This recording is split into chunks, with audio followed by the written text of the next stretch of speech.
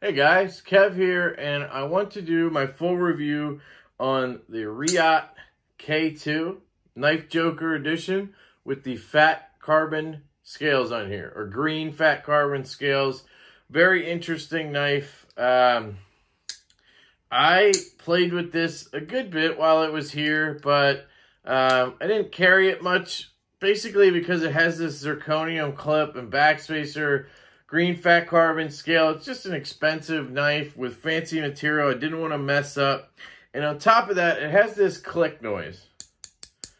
It's one of those where the clip isn't seated properly or whatever, and it just taps against the scale.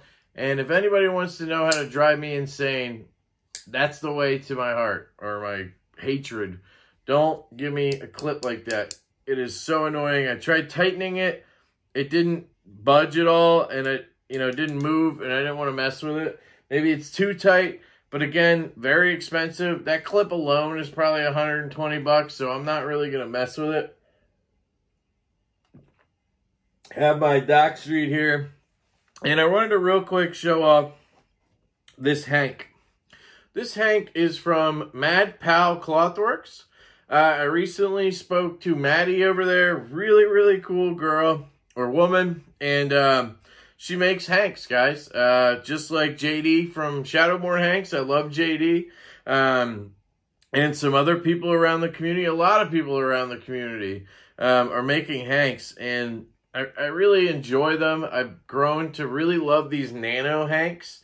And funny story, I talked to her and I said, hey, why don't you, I said, I'll buy a couple hanks, and if you want to throw a couple in, I'll do an unboxing, I'll show the designs, and, we get your name out there a little. And, obviously I get some hanks, and obviously I bought some, so it helps her all around, helps me as well. And I could probably use the extra ones for giveaways and stuff. So I chose a couple and bought a couple. And one of the ones I chose with this, it's Disney Villains with this microfiber backing. And this is the nano size. So I think it's like 5x5 or 6x5 or something. And this is perfect for my back pocket, guys. I don't need a huge 10x10 hank because I'm carrying it in my back pocket with a pry bar. And it's just a lot to have all that back there. Anyway, she accidentally sent me the large one. And then she sent this after. And somehow this got here first. So I opened it today, and I figured I'd just show it up. I just think it's really cool. But I'll do the proper unboxing and show all of them when they show up. Just really cool work. I don't know all the villains on here. I know this is the bad guy. What's her name? From Queen Elmira or something. It's, oh my God, what's the name of that? It's the one where the prince or the king turns into a donkey. It's funny. You have Jafar here from Aladdin. Love me some Jafar. Well, I hate him, actually. There's Scar. There's Scar, and then I think this is from Little Mermaid. I haven't seen the full movie, so I don't know. But really, really cool. And I love how it's purple. It has a woman's touch, And I really like that because, we need a woman's touch in this community, and appreciate that. Anyway, love Maddie. Just wanted to throw that out there. This knife was sent to me by Chris, a.k.a. Titanium Addiction 1970 on Instagram. Really cool dude. He joins us on our live streams every other Saturday. It's called On the Edge. Kyle, DTOM Knives and Gear, and myself. We have a blast that's coming up this weekend. Don't know when this will post, but hopefully before then. Please come and join us if you can, 8 p.m. Eastern on Saturday. So, the Reate K2, interesting knife. It has this really cool Tanto blade with this compound grind. Reate really showing off here. Basically, they've done this for a few people like Chavez and Birch Tree, and they basically wanted to, do their own version of it. And I think this knife has been out for a while, but really cool there. And then you have a pretty neutral handle, a little bit of a swell in here, straight back, and then kind of rounded to the bottom, right? Ergonomically, It fits very well in my hand. I think it's a 4-inch blade, big boy, but it fits. I don't have much extra hanging off. You have a little bit of jimping back here, but it works. It's very functional. So ergos are pretty good. I didn't notice any issues, but again, I didn't really carry it. So there's that whole aspect to it I can't speak to, reaching past flipper tabs and all that stuff, which as a lefty I don't really worry about because I either carry it in my left front pocket where there's no flipper, or most likely with a flipper I carry it in my back left pocket, which then it basically carries righty, but I don't reach in there, you know, so only to get my knife. So yeah, so ergo's pretty good on this guy. Action, this is an interesting one on action. I don't know if this thing needs to be cleaned or what, but it's just not what I expected from a Reate. You'll see there, it kind of, you know, it wants to go at one point, and then it just doesn't. And I gotta let it, you know, okay. That was a little better there, but you can tell it's not really, like, dropping. I'm doing a lot of the work. I think maybe it needs to be cleaned out. I think if he took it apart, cleaned it, gave it a little KPL treatment, it'd probably be good to go. I didn't want to mess with it. I can see a lot of gunk and stuff in there, so I'm assuming that's all it is. It makes these interesting noises when it flicks out. And it, like, tings. And I think, I don't know if it's because I'm lefty and when the way I hold it, I think it's the clip. I think it's somehow vibrating through the clip or something. It feels weird, actually. But I wanted to note that. But the action, you know, for a knife in general, it's really good. You see it. But for a Reate and what I expected out of a 4-inch blade, I thought it would drop a little more, you know. It has a detent ball ramp, as you saw just there. It kind of shot back. But yeah, you can see it's not like terrible. It's definitely good. I just expected a little bit more, and I'm sure that's just some cleaning, right? So action's good. I can't talk to carry, guys. On cutting, I did cut a piece of paper or two just to see, and this is a very well done hollow grind on the back portion of this Tanto, and then you have this flat up front. Both are very well done. If you've ever held a Chavez or something like that that has this compound grind, it's basically identical to that. Might not be as thick on the stock, but it's very similar, very good for cutting. You have that secondary tip there to get into a package if you don't want to cut too deep and just slice.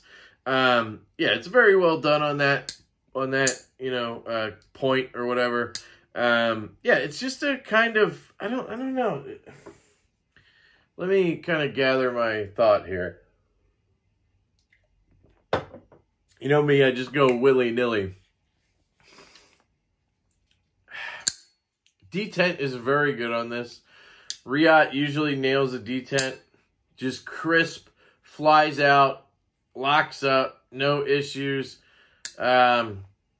Here's what I want to say, and I don't want it to come off the wrong way. This knife does not excite me in the least. And I don't know why. I should love it. It has fucking fat carbon on it. It's made by Reate. It fires out. It has a fucking compound grind Tanto. I love those.